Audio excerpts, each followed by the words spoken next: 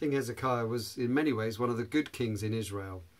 He did what was right in the eyes of the Lord. He prayed and the Assyrians retreated. He prayed and he got better from a terminal illness.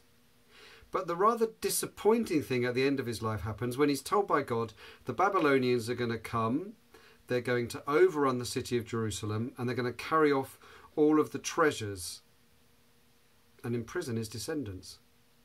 And the shocking response from Hezekiah is that he seems hardly troubled by this devastating news about his descendants, about his nation, and he seems rather more preoccupied and relieved that there will be peace and security in his lifetime. You read about that in 2 Kings 20. We can roll our eyes at Hezekiah, but aren't we sometimes the same? When you listen to news about deaths by COVID-19, the coronavirus, we want to know the circumstances, and we want to know because we want to recalibrate our fear based on whether we're likely to be affected. You hear of deaths and you want to be reassured that the reason they died was because they were old or had pre-existing conditions.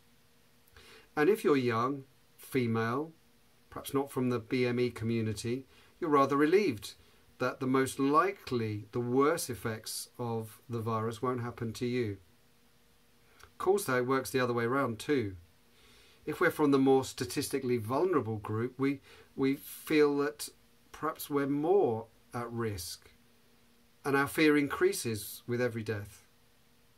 But of course, either way, this is ultimately selfish. Our thoughts as we see these statistics should be not so much how does this affect me, but it should be compassion for those who have died and for their relatives and friends around them. Not just thinking about ourselves, but thinking about others and learning the bigger lesson, which is to admit the frailty of life. So it's selfish, but of course also it's foolish. Only God determines the day of our birth and the day of our death. We can't trust the statistics or the precautions we take, wise though they might be. Only God determines life and death. And our sense of well-being shouldn't be based on whether this virus or any other disease is more or less likely to affect us severely.